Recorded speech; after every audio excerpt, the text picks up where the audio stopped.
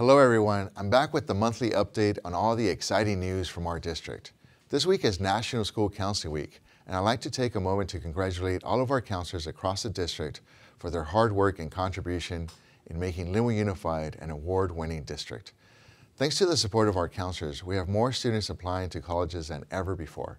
Our counselors truly impact the lives and future success of students in so many ways, so let's make sure we express our gratitude. This past weekend, we launched a community canvassing campaign as we went door to door to share important information about Washington Elementary School. We'll continue our efforts throughout Lynwood, championing each of our schools one by one and connecting with our neighbors. This is also a great opportunity to hear directly from our community about what they appreciate about our schools, as well as learn what they would like to see in the near future. In January, we celebrate the life of Dr. Martin Luther King Jr. with some very impactful events.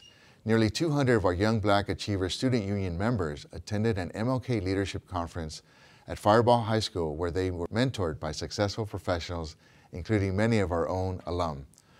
Also, our third graders at Lugo Elementary received some important life lessons from Delta Airlines staff members who read stories to them about MLK. Lastly, about 100 Abbott Elementary students recently received new eyeglasses through our partnership with Vision to Learn, a nonprofit organization dedicated to eliminating vision issues for children. Vision to Learn will continue to visit our school campuses and administer free eye screenings to students. Thank you for your continued support of Lynwood Unified.